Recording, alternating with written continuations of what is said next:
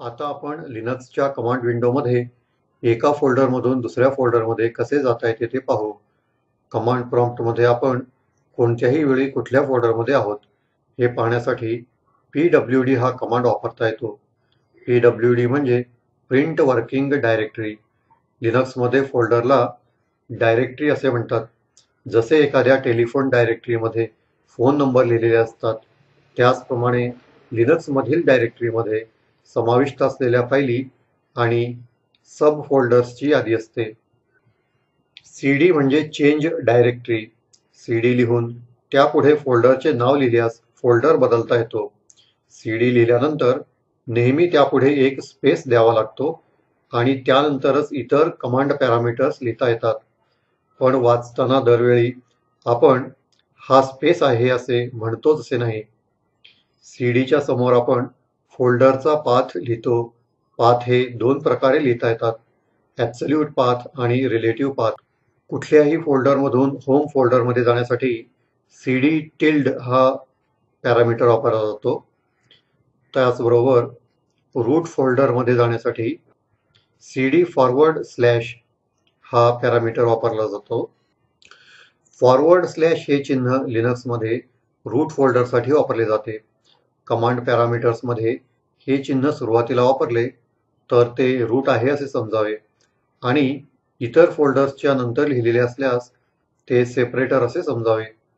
विंडोजमध्ये backward slash हे चिन्ह separator म्हणून वापरले जाते, तर लिनक्समध्ये फॉरवर्ड स्लॅश हे चिन्ह सेपरेटर म्हणून वापरतात. पॅरेंट फोल्डरमध्ये एक लेवल मागे जाण्यासाठी cd डॉट डॉट, त्याचबरोबर दोन लेवल मागे जाण्यासाठी cd dot dot forward slash dot dot. या ठिकाणी मी कमांड आणि त्याचे पॅरामीटर वाचताना स्पेसचा उल्लेख करत नाही, त्यामुळे cd नंतर एक स्पेस आहे असे समजावे. तुम्ही कुठल्याही फोल्डरमध्ये गेल्यानंतर तुम्हाला जर यापूर्वीच्या फोल्डरमध्ये जायचे असेल तर त्याच्यासाठी cd डॅश हा कमांड पॅरामीटर वापरावा. आता आपण या कमांडचा कमांड विंडोमध्ये वापर करून पाहू. लिनक्सचे टर्मिनल विंडो उघडल्यानंतर आपल्याला या ठिकाणी त्याचा कमांड प्रॉम्प्ट दिसून येतो. आपण ls कमांड वापरल्यानंतर आपल्याला त्या फोल्डरमधील इतर फायली आणि फोल्डर्सची नावे दिसतात. तर यापैकी आपण म्युझिक या फोल्डरमध्ये जायचा प्रयत्न करू. cd स्पेस म्युझिक असे मी या ठिकाणी लिहिलेले आहे. इथे आपल्याला एक एरर मेसेज दिसतो.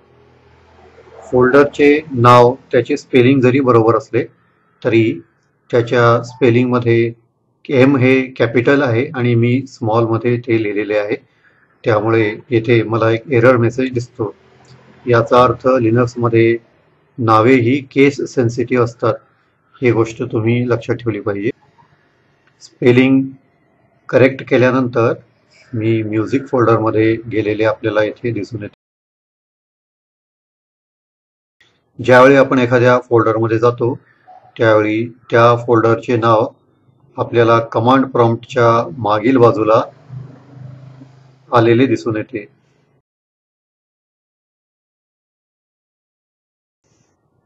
आता आपण पॅरेंट फोल्डरमध्ये एक लेवल मागे जायचा कमांड वापरून पाहू.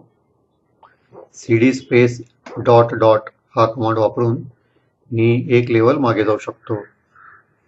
आता परत पूर्वीच्या डायरेक्टरीमध्ये जाण्यासाठी cd स्पेस डॅश हा कमांड मी वापरलेला आहे.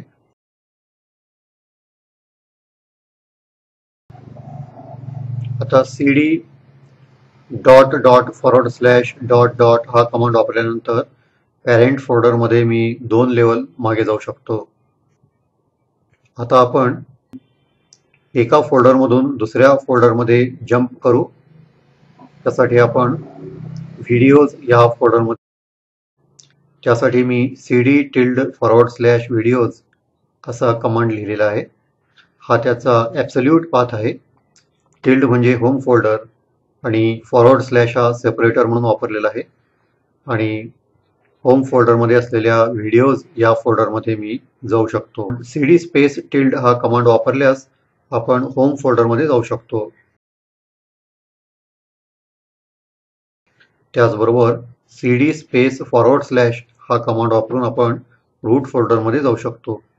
रूट फोल्डरमध्ये गेल्यानंतर कमांड प्रॉम्प्टच्या मागील बाजूला आपल्याला / चे चिन्ह दिसून येते आणि त्याचबरोबर ls कमांड वापरून आपण त्यामधील फाईली आणि फोल्डर्सची नावे पाहू शकतो.